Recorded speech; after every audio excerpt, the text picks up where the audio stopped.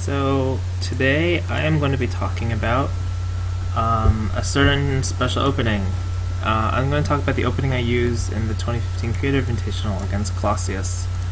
And the first thing you'll notice is that I really messed up early a little bit. Oh, what is this? I swear every time I deliberately set my dashboard on Twitch to not do that, but then it did that anyway. Anyway, so the opening I'm going to talk about is actually in our game it was like this, I guess. And in this opening I'm going to talk about a special strategy oriented around this far knights approach. And this opening is particularly for black and really only with the 2-star points. You could try it with other variations, but I'm going to really just be talking about this setup. So in this opening, black plays a far approach because he wants to split the left-hand side. The idea is that black wants to move around the board more quickly, and so if he can settle on the left-hand side easily, then it becomes a very simple opening for him, and he can just cover more space. So the most expected response is this pincer, right? It adds pressure on these two stones, and it makes a nice extension from white's 4-4 point. But we're going to be looking at a particular counterplay to this. In this, you could, for example, jump here, threatening to play at f16 next. But since white hasn't really invested much on the top, this kind of move isn't that big, and it's not that threatening. So instead, we're going to be looking at c6. This move is aiming to make a kind of sabaki strategy. It's aiming to take away the points of white and try to, in part, since you're trying to play faster, it's aiming to take away the options white has. I'll first go over the variations that you'll probably see are most common. In my game against Colossus, he kicked here, and this is probably the most common response you'll see until you hit maybe 5 or 6 dawn, where people will stop trying to be all attacking oriented and actually consider the rest of the board. Nothing against Colossus, but I see this kick a lot, and it's not that great a move.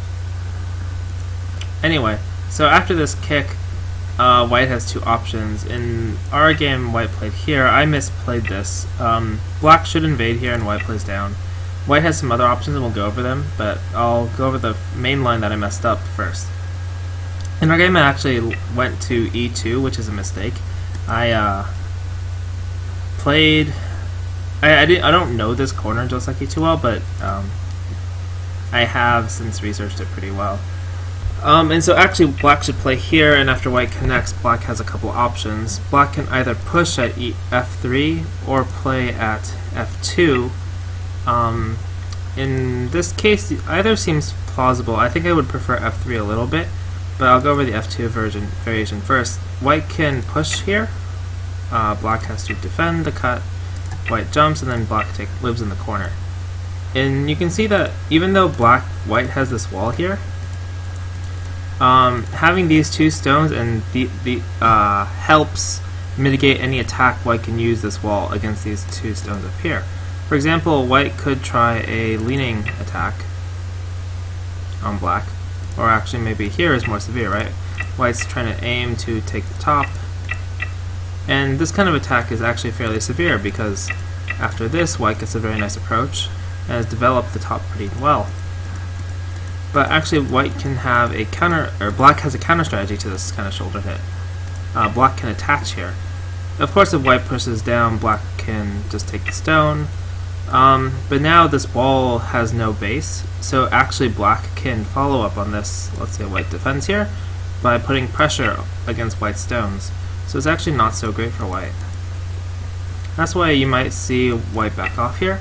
But then after black plays this, if white pushes, black can actually push up here. And after this exchange, white will cut this way to isolate the 2 stones. Black can play up, threatening to net the 3 stones like 3 stones, so white has to get out, or play something outward, maybe here, but then black can make shape, and you notice that the original attachment D9 is in a very good place. Now if white tries to exploit the weakness at D10, black can make a very nice tiger's mouth shape. There's actually a lot of variations here, but they all emphasize the same thing. White could also shoulder hit from the other direction, but the idea is the same. Instead of responding immediately, black will play here.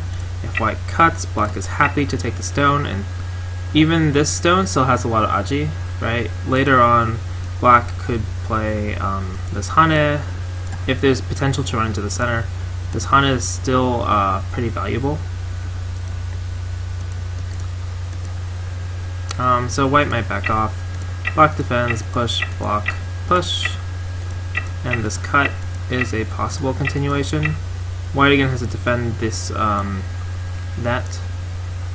It's not clear what the best way is, but at this point, white and black lives on white's side. These 3 stones are still able to run out and make life. White probably won't defend here, but instead either securing these stones and black runs into the center. White could approach here, and black will probably back off. Even if white develops the top, this Atari is very big later because it's threatening not just the corner but this stone, and the follow-up is this stone. And these 3 or 4 stones all have a lot of aji left in them. And in fact, you can notice that because of this exchange from the kick, black later could follow up by either pressing to force white to connect under, or descending if black is strong enough in the center to attack both groups. So this is probably just one line. The main idea though is using this stone at C6 as a way to make sabaki with these 2, and not responding immediately to any type of attack. White could also attack loosely like this, but it's pretty clear that these 2 stones are helpful in mitigating the attack. There was another variation here that I could have gone over. Instead of playing here, black can also push. White then has options of how to continue, usually hane, and then white will cut. Black defends, white takes, black ataris, and then black can tenor keep, but this group can come under a little bit of attack from K3, so usually black will push, white will defend somehow. But then we notice that, it feels like white's invested a lot of stones here, and these 2 stones still have a lot of aji. They can run out here, or black can try to make some sort of sabaki with attaching if he settles these 2 stones. It's pretty difficult for white, and black can also just take a large point, and it's clear that black is moving around the board much faster than white. So we discussed this one space jump variation. There's not really any other options here. If black plays here, white can just push. Yeah, just push maybe. It's difficult to figure out how to defend, or black can also block. White has to come back here anyway, otherwise this push at E4 is really damaging. So there's not really much choice, and E4 is really the only move for white here. Okay, so instead of F4, you might think, okay, what if white plays F3? But the situation is not that different. Black actually has a very nice combination with this attach and cut. White can play here, and in this case, black hanes first. White plays here to deny black the Atari. And the Joseki is actually for black to connect at B6, locally anyway. And then white would defend, and then black goes here, and white usually defends, and then black, runs out, makes shape. But actually, black also can play this move at B7. Even if white Ataris, there's still this cut at C4, this cut here, that white has to worry about, so white has to defend this somehow, usually by backing off here. But then we notice, oh, black stones are all linked up on the left. There's still a lot of aji here. Black can pull a stone out at E5 later, so this is a pretty big success for black. And white's corner is not that big. It's only maybe 12 points, and there's still aji. Black's side alone is nearly 12 points, right? 1, 2, 3, 4, 5, 6, yeah, 12, maybe 14 or 16 points. So, and it's pretty, Black has a small, maybe 5-10 point lead this way, so it's pretty easy opening for Black. So what if, instead of kicking, White just backs off? The same idea applies. Black just takes a corner and is just using the c6 stone kind of as a sacrifice to help the 2 stones above later. Black might play like this. If White tries to attack these, Black still has this attachment. Pretty easy.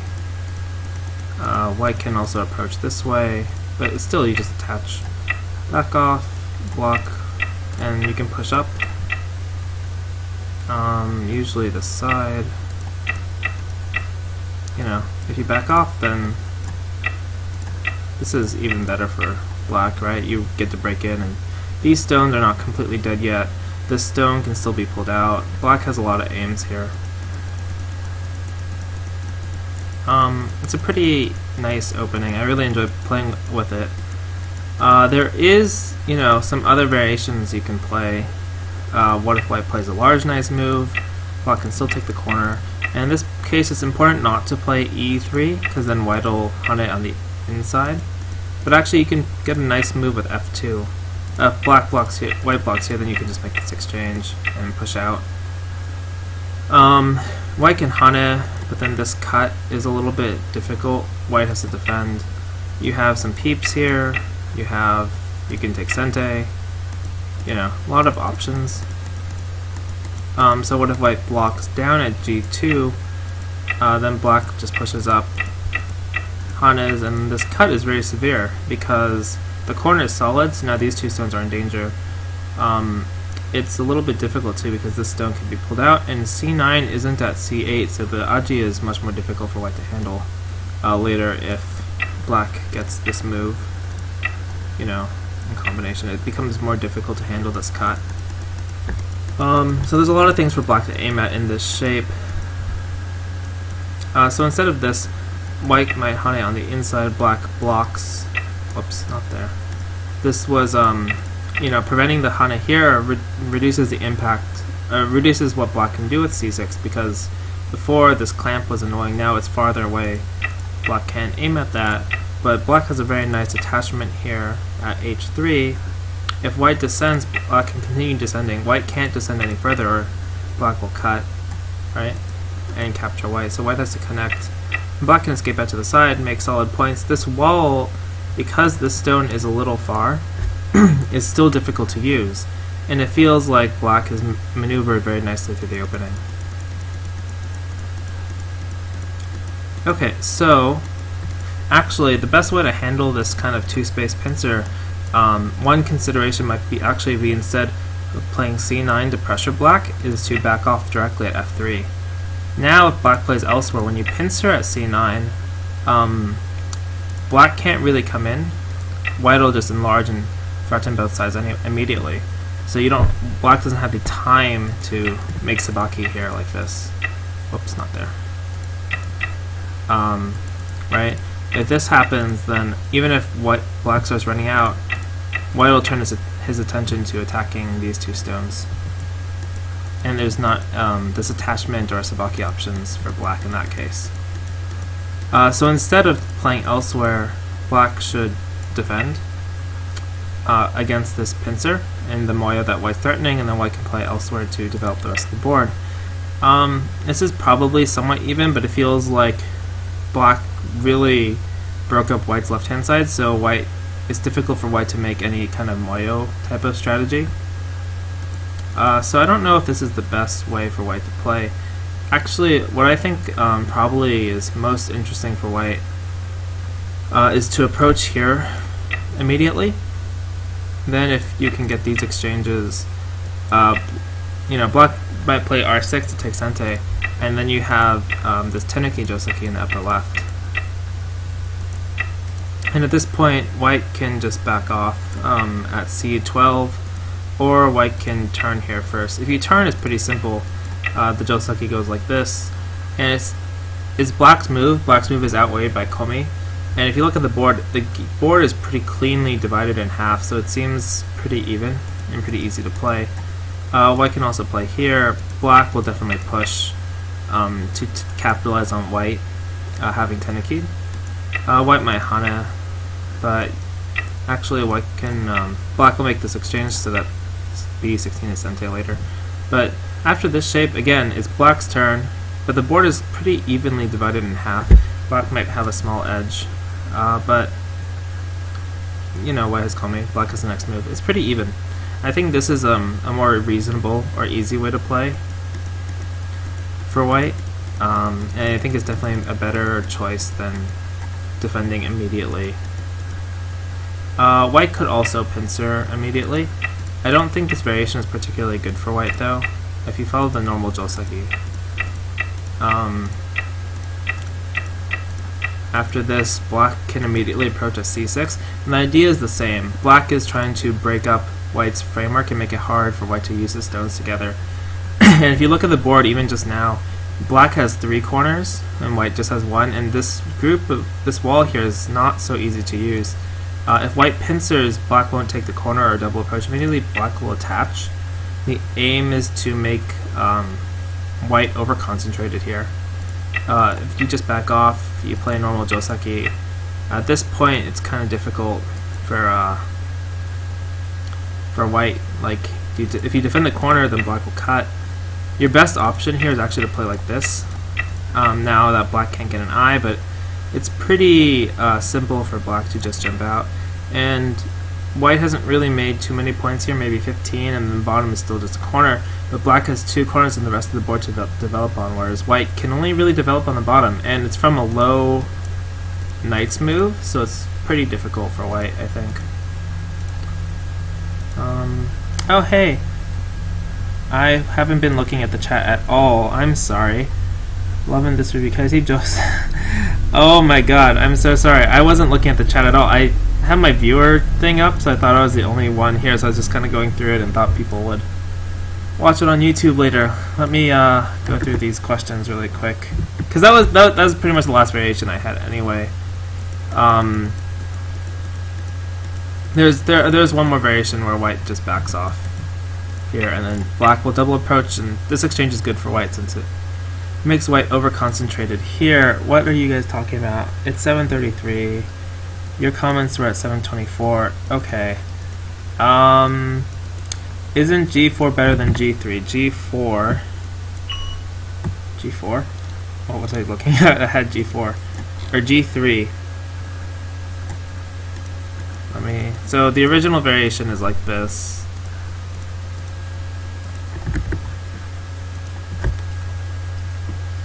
Sorry, Monk. Okay, isn't G4 better than F4 instead of F3, the joseki after the kick? F4 and F3 are both possible. I talked about F4 at the beginning, but in both cases these aren't very good for white. Yeah, I got that. So in this case, white can play at C3, and this is actually what happened in my game with Colossus, but I really messed it up. Because after white descends at B5, black should peep at E3. In the game I played E2, and this really messed me up when Colossus played F2. But the joseki is actually for black to play E3. And since you weren't here, I'll go over it quickly. After white can't really do anything but connect at E4. For example, if white pushes, this push is kind of difficult for white to deal with. Even if you take these stones, you'll lose the stones on the left and the corner, so it's pretty good for black. Black doesn't really mind making this exchange. So you basically always connect here. E2, then white is at F3 though, right? E2. Yeah, if you play E2, then white will play F. White can play F2 or F3. They're both possible. They just have slightly different meanings. But the joseki, it's actually better for black to play E3 when you have this descent to B5. if there wasn't the kick exchange, then it's better to, then you can play e2 and it's okay. So after white connects, black can either run out at f3, and this emphasizes the side more, or black can play f2, and both are possible. Okay. If you play f2, white will probably make this exchange and then run out, and then black has to add a move to live. And in this case, it's difficult for white to really use his thickness, even though this group is kind of weak. For example, if you try to cap, black can make sabaki by attaching here. And if you do something even more severe like shoulder hit, black can still ignore it and attach. Even if you split, black's pretty happy to just make shape here. There's still a lot of aji in the c14 stone, such as the hana at b13 and such.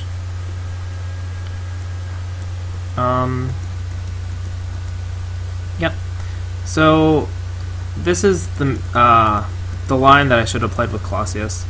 The other variation besides f2 is to run out at f3, and white will push and hana, and after this, white has to take the stone, but then black can run up. And usually h4 is pretty good because it limits the effectiveness of the influence and develops the right hand side. Black could also play elsewhere, but there is a possibility of a counterattack against this group, like at k3. Yeah. So, and if you look on the board, it feels like maybe this corner is split in half-ish, but black still has two corners, and black can develop a lot more than white. White at this point can only really develop along the top, whereas black can develop along the bottom, the side, and the top. So it seems favorable to black.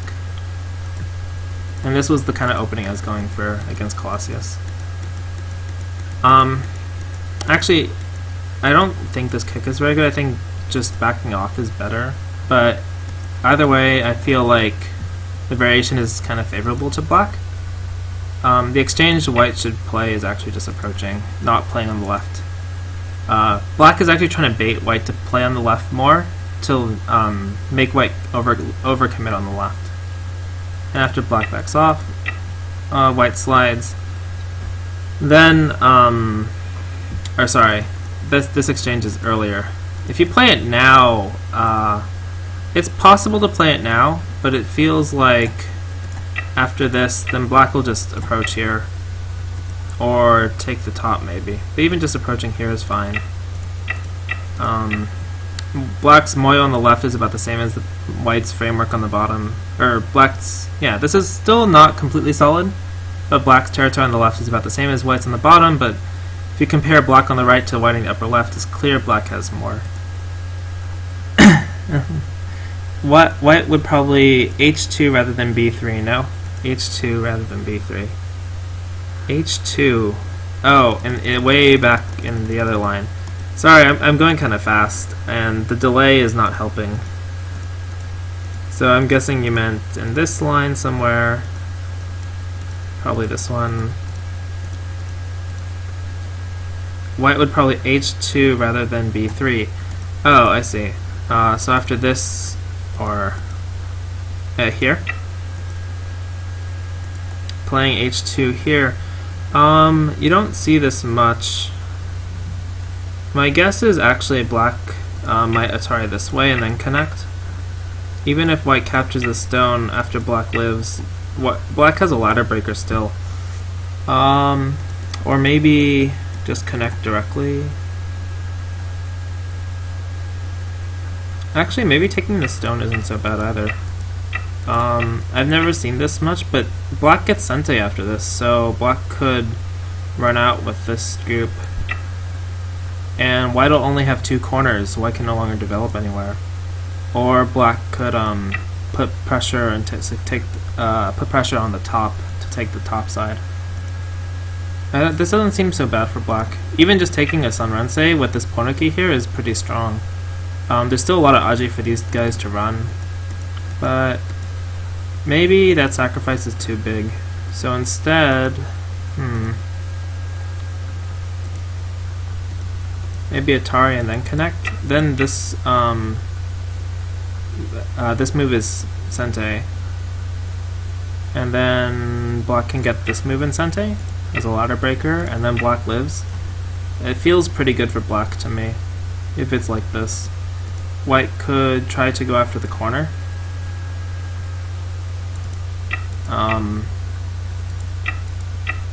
But black looks alive to me.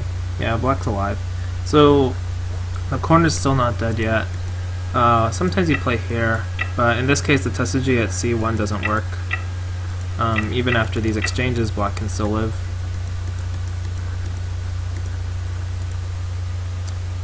I just felt if black had that 2-stone wall, it looked too good. Then that's true, but I mean both ways are possible. I think both ways are still good for black though. Especially if you can get this move as a ladder breaker in. It is a ladder breaker, right? Yeah.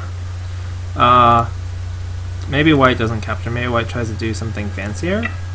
But in any case, after, if black doesn't need to spend a move here, which it looks like maybe he doesn't, the only thing you have to worry about is something like this. Even blocking here. I guess you can make a ko. No, it's not a ko. I guess it is. White'll, if black tries to go after it right away, white can hane here, and then after this it dies. So maybe black does add a move after white stops the ladder breaker. But even if black adds a move, it still feels like black has moved. Black took a corner. Black has a Sanrense formation. This corner is about the same as this corner. This is 9 points. This is 1, 2, 3, 4, 5. Okay, 10 points. So they're about the same, but black's position on the right and development potential, yeah, top and bottom's about the same, but the right is much better than the left for white. Yeah, seems good. Was there another comment earlier? Can I see Joseki if white pincers at c12 or d12? c12. Okay. Yeah, that's kind of what I was talking about at the end. So if white pincers at c12, black will just play c17. It's important here that white plays b17 first in these Ataris. If white plays d15 first, then when white plays b17, even though it looks like it'll turn into the same shape, black can actually cut here. And black's quite happy to get a strong shape here. White still needs to protect the top and then maybe develop here, but black can still turn and take the top, or black can tenuki, and black shape is very good. And the other pincer was... Oh, so let me finish this Joseki. So white Ataris, and connects. Black will usually play b18. If white is strong at the top, though, black can also play f17. White will make this exchange, though. The reason for that is, say, if white has stones at the top, then sometimes white can take away black's eye with e18, like this. So now d17 becomes a false eye, and black will be forced to play this exchange later. But this is only if white's... So usually you don't have to worry about it, and b18 is the better move because it takes the corner. So after this, white has to defend. White has a few options here. The most common is f15. Black will push up to make cuts and then defend. White has to play d14 or else these 4 stones will die. If you tenuki, well, not there, but if you tenuki, then black can cut here. Even if white Han is out, black can just Atari. Can he? I don't know. Let me see. Yeah, black can Atari here first. Just Atari. If white's forced to live in Gote, it's pretty painful. And then black can make shape, and these 3 stones are isolated. White can try to interpose some exchanges first. Does this move work? It doesn't seem like it works. This move doesn't work because of the ladder. Yeah, so now it's really difficult for white. So instead of here, maybe just here, and then live. But these 2 stones can't really move, and white has a weak group in the center. And now this whole corner, white has only 2 points, so it's pretty good for black, even though black shape isn't the best. There's other ways to take advantage of this too. kind of depends, but this is the easiest way. You have to tell me how to play against Clausius. Well, I don't want to say anything bad about Clausius because he's a pretty nice guy. But I don't know. The way he plays is really kind of strange to me, or not strange, but it feels kind of strange. I don't know. Another option for white is to make this exchange to limit black's development at the top, and then white just protects here. Oh, so after this, after these, black can play elsewhere. You know, approach. White has some endgame Tesuji, or not endgame, but like middle-ish game Tesuji, like this Hane. Black can take, and then these exchanges, white can get some thickness here. But it's usually not played too often, or not early, because there's still a cutting point, and white will take Gote to make these exchanges, which is why black usually takes Sente at this point. And then the other pincer you mentioned was D12. Okay, D12. What is D12?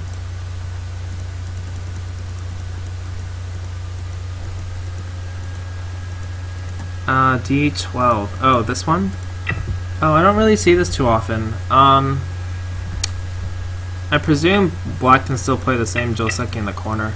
There's the slight difference here is that now if white plays G16 and black pushes, normally if D12 is at D7 is at C12, then pushing again would be Sente. But here it's not Sente because D13 is covered by D12. You can imagine if this stone is here, if white played elsewhere, then black can play here, and these 5 stones are dead. So that's the main difference. This happens occasionally. So usually when white plays here, black will push, and then white might take Sente.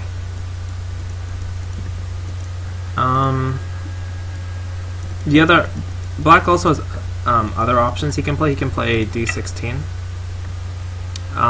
This kind of move is a little bit more difficult though. So maybe if you back off, then it's white will have to defend the top. I don't really play it too often, but the idea is still the same. Then you just push white on top and then you counter pincer. It's almost similar to most anti-pincer Josekis. I don't know Dallin. Tell me how to beat Dallin. Not Dallin. Dallin? I still can't pronounce her name. Yeah, but attaching is probably fine. The one thing you have to worry about this is if white has a stone here, then attaching is not good. You have to play something like this attachment instead. The reason for that is white doesn't have to Atari this way. White can Atari this way instead. And then if black wants to capture white, it's kind of difficult. Black can Atari here, and then black has to go this way. Otherwise the 2 stones die. And white can run out here. Black can push, but then if black tries to block, white has a nice attachment here. After this, white can connect under, and the K17 stone saves white's stones, basically. You know, I don't know, just extend. Right, white's basically connected. You can push first, but it doesn't really change the connection for white. But the reason this push is important is because, so black could play here, but then if black could push here, there's a ladder, right? If white had to respond, then black could, well, black could just take the stone too.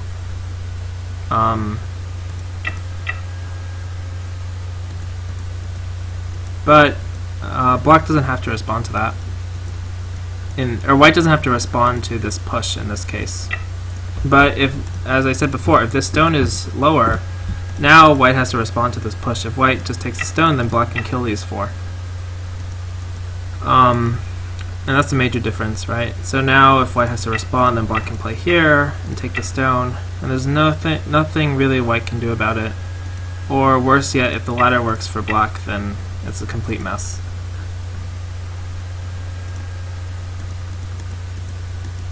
So this is just one thing you have to worry about when facing the high pincer, but it's a little less common. And of course, you always want to adjust your play to like what you're facing against. So if white had a big moyo on the bottom side, then black might consider reapproaching here or attaching underneath.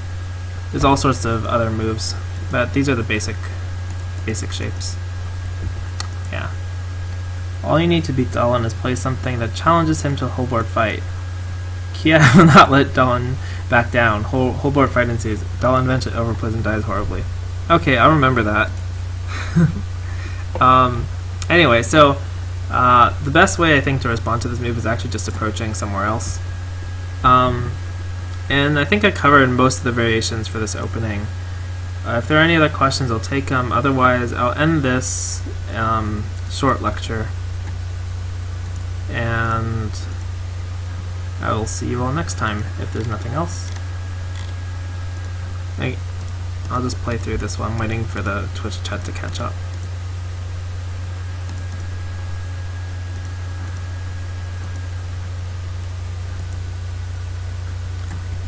You can't let me go 4-0 against you. Have we played? I think we played once before, Dahlin. Or are you 3-0 against me? I don't remember playing you that much, but maybe.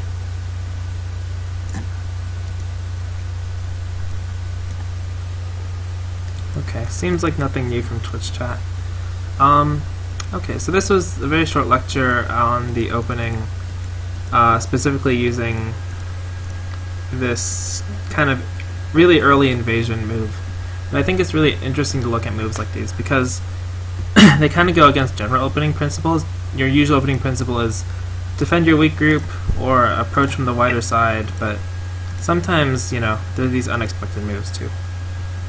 Yeah, I will definitely play against you later, Monk. I have to go to my Go Club first, and then I'll be back maybe 10-ish, so yeah. Really? I played you 3 times, Dahlin? Well, I guess I'll have to do better in the future. Okay, thanks for tuning in. Bye. If I can find...